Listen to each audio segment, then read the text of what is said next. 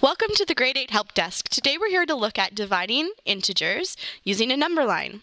So always we're going to start looking at the numbers. So we have positive 6 divided by positive 3. And we know when the signs are the same that our quotient will be positive. And 6 divided by 3 is 2. So now we're going to use a number line to see if we can get our number line to model and show that positive 2 is the correct answer. We start with our dividend. This is always where you want to end up on your number line. So it will be the end point, and you start your number line at 0. Next, you look at your divisor. Your divisor tells you how many numbers are going to be in each jump. So in this case, it's 3. So from 0 to 3, and then our end point is 6.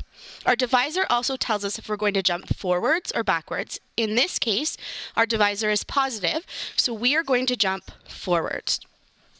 So we're going to jump forwards once, and then again twice.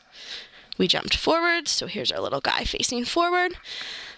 Our quotient should be the number of jumps we took. So we took 1 jump, 2 jumps, there's 2.